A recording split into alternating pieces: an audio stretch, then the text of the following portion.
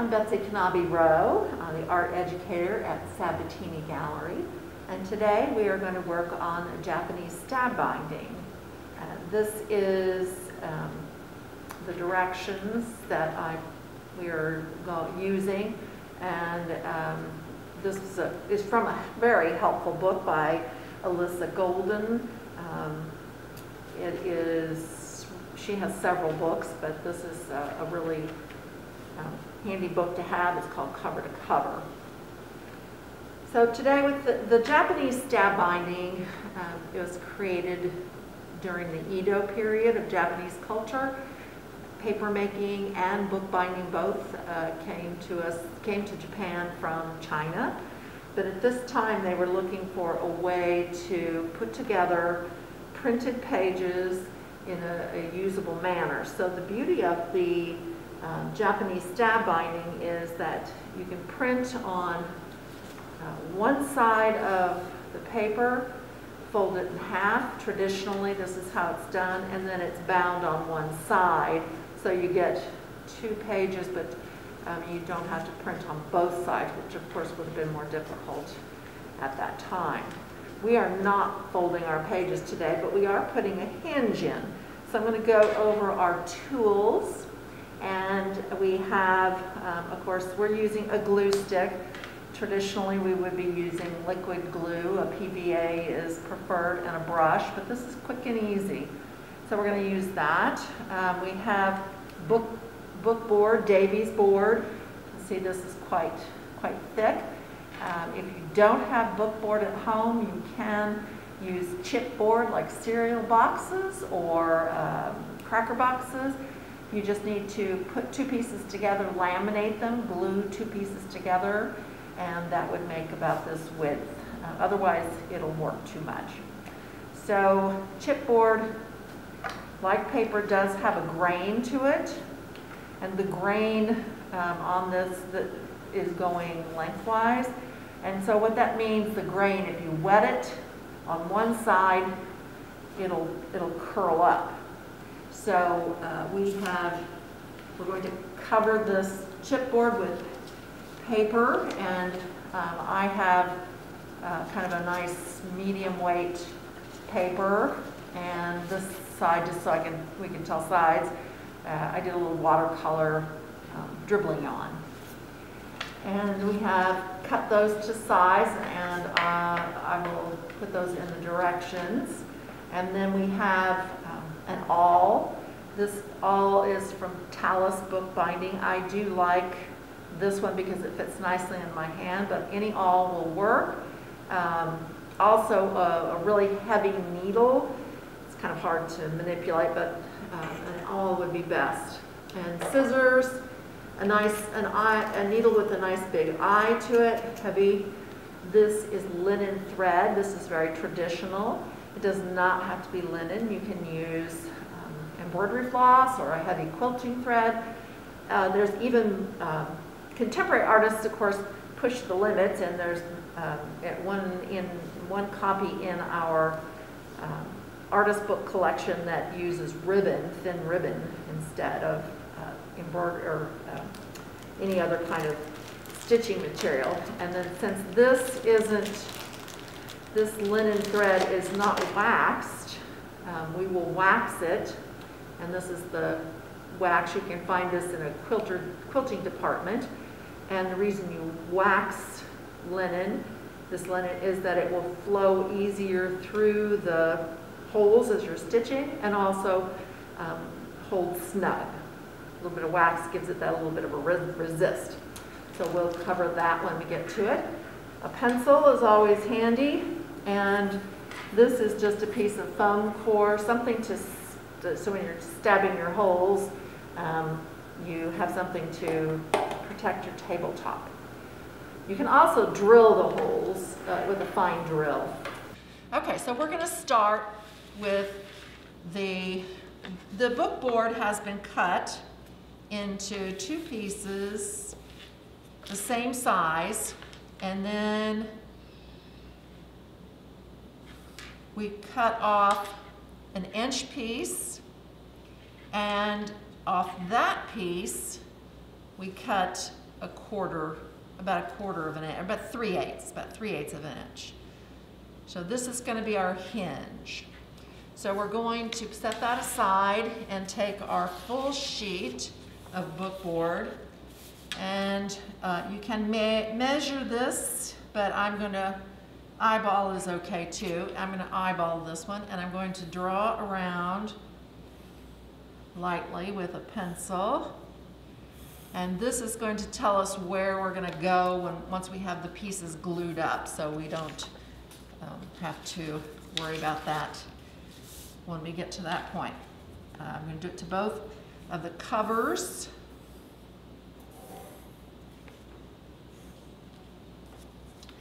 So that's ready to go. And I am going to put glue stick. I'm going to put glue stick on the bookboard. This is a nice, I like these big glue sticks because they cover fast and easy. And get that all over edges. And then this is where you want to have those lines. It's very handy. You just come in and lay that in. And with glue stick, rubbing, a little pressure, and the heat is what makes it stick. Good. It sticks anyway, but this just helps it really stick well.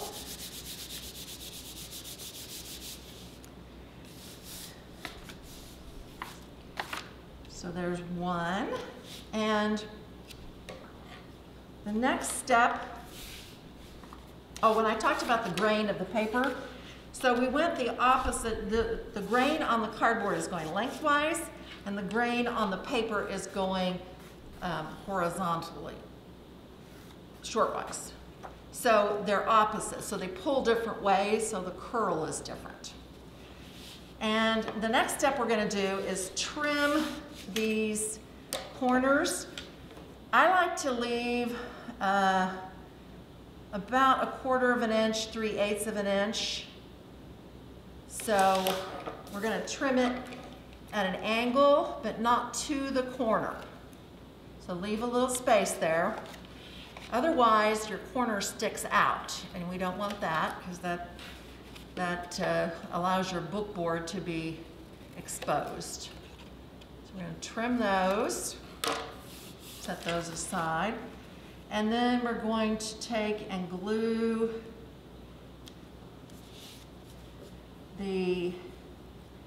it doesn't really matter which you do first, but I like to be consistent if I'm doing the ends, I do both ends first. If I'm doing the sides, I do both sides first. So you can hear that on.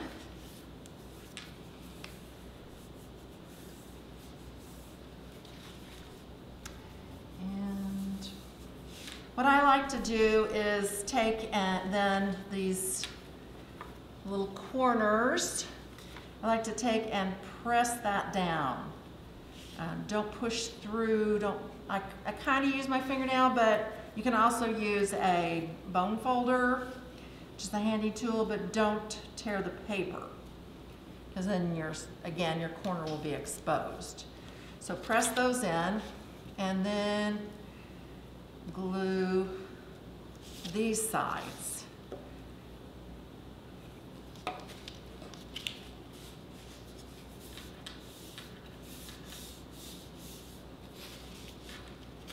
So we have a nice wrapped cover.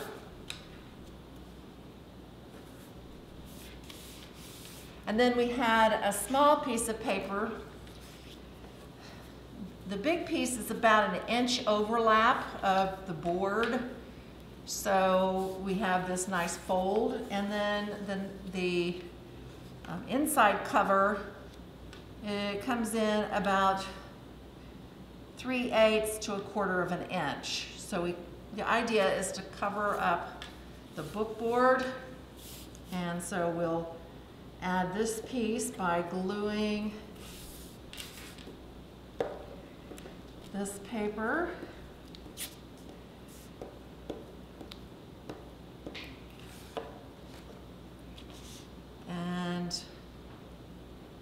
placing that.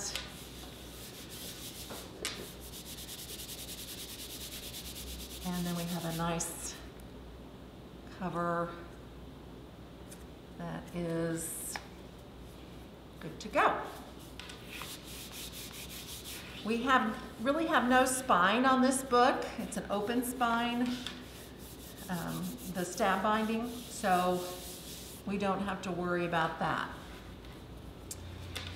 For the hinge side, the front, we will do the same process. We'll cover the large piece and set it into our pre-drawn square, and then we've got a little more encouragement to stick. And then we'll do the hinge.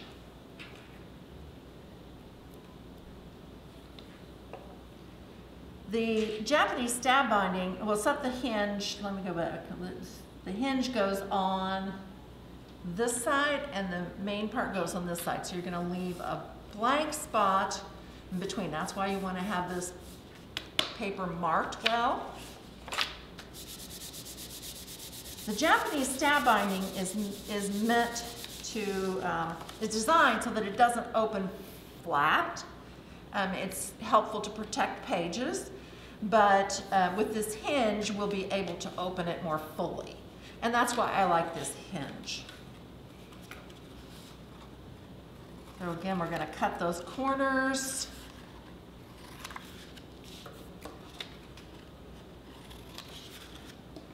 And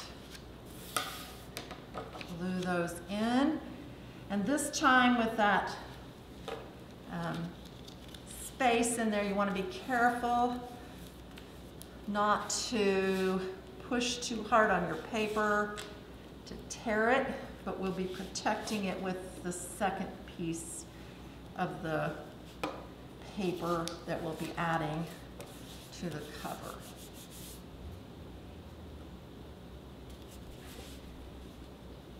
So this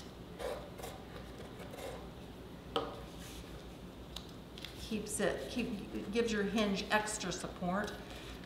So this is where you don't want to press in and too hard and actually tear that paper. Just be careful, be cognizant of that it could happen that way, but we don't want to. And then again, we'll glue this piece. When using liquid glue, you still want to do a nice thin, even layer, but you need to move a little faster, but too much glue isn't good. So this completes the front cover, and you can see there's that, there's that hinge, and when you have our book, it'll open nicely. So we are going to get ready to stitch. Don't think I'll use that. This book really takes about a yard, which if you remember, the original yard measurement is nose to length of arm, and that works pretty well. So this was the unwaxed, and to wax, I'm just going to take and I'm going to wax this one in so I can then draw that through. I've got it pressed up against the wax, and I draw it through. And then you want to use the warmth of your fingers to give that wax, secure that wax to the thread, so it's ready to go. And then we'll get out a needle to thread a needle, it's really easier if you cut your thread, the end of your thread, even though I know it's not very big, but you can cut it at an angle. And with this wax, you can flatten it a little bit. And then it slides right through. So if you want to have it uneven in the needle, and no knot.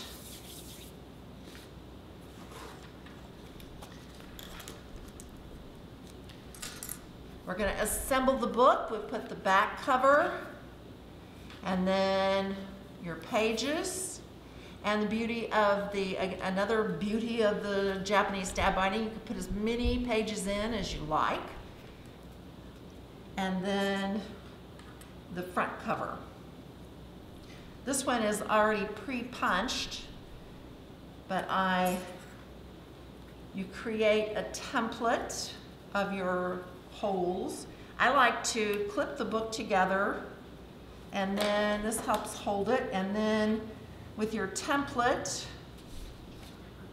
you would mark your holes, your series of holes, and I also like to put a very light mark that this is now the top of my book.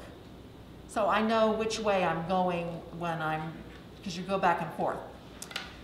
The most important thing about stitching this book is to start in the middle. Don't start on an end hole. This is like pretty much a running stitch. And so you're going in and out and in and out, and then you're coming back in, and where you've skipped, you come back in and fill that in. So it looks like a continuous stitch when you're finished. So we're going to start on the front, and we're going to go through, this is 1, 2, 3 holes from the bottom, and pull it through until you have about a 2-inch tail. I put my thumb over that and hold it taut. You want to keep your stitches taut. Now I'm on the back side. I'm going to go around the end. Remember I said there's no spine? This around is really a decorative stitch, but it could be considered a little bit of a way to hold things together on the back in lieu of a spine. So I went around and came back through that same hole. Now we're still on the back. We're going to go up to the next hole. I'm going towards the top. Go through this hole. I'm on the front. I go around the end, back through the same hole, and line it all up, keep it taut. Okay, now it's a little snug, it's less important to hold on to that tail.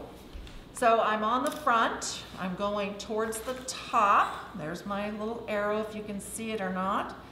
And I'm going to go to the next hole up. I'm going to repeat this pattern again through to the back, on the back, come around the end of the book and back through that same hole. And so you can see I'm starting in with this, pull that snug, again, starting in with creating this pattern. But there's also gaps that we're going to come back in and fill when we go back down. So we're on the back. We're going to go around the top and go in that same hole, the second hole.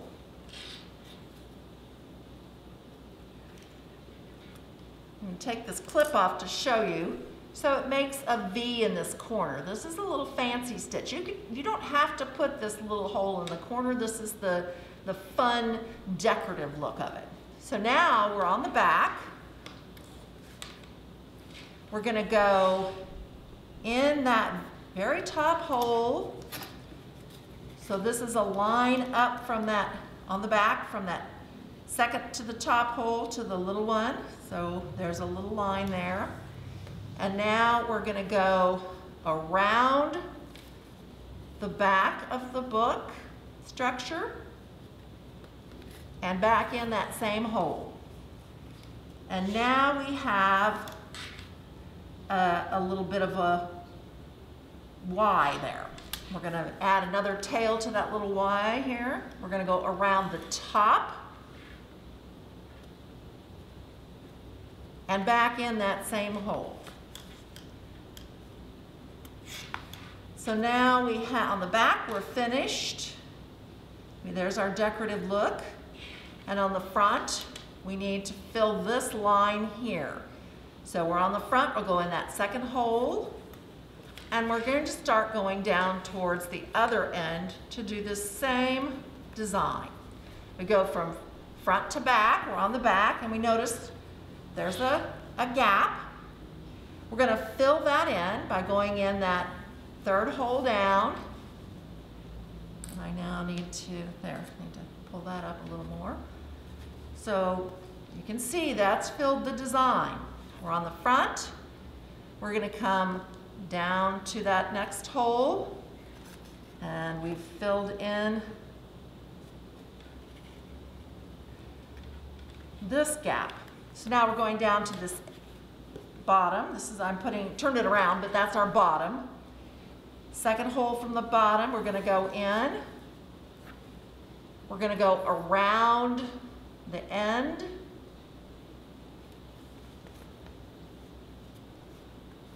We're finishing up this design on the side here, around the end, back in that same hole. We're in the front.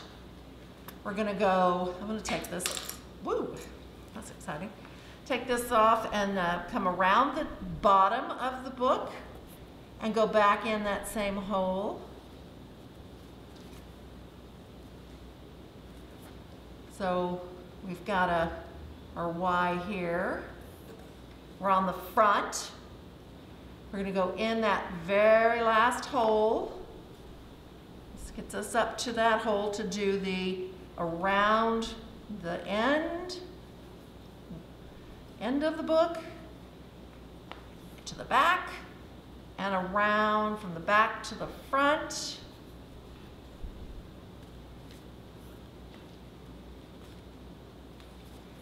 Okay, and now we're on the back. We're going to go in. We have one more space to fill, this little space here. In that second hole from the bottom. And we're ready to tie off. And you see we have this gap, that's where we're going to tie off. And if you recall, a square knot is preferred because they hold so well. If you recall, it's left over right and follow through, bring it through, snug it, and then right over left and follow through and snug it. You can start right over left and follow through, and left over right and follow through, either way. And then this is sort of personal preference. You might have wanted to make it a little longer, but if you trim it to about ½ inch, that's what's known as a bookmaker's tag. So there we have our book. Here's the top, and it opens up nicely, and you can draw or write whatever you'd like. And so you see that design on the front is exactly the same as it is on the back. So there you have it, a Japanese stab binding.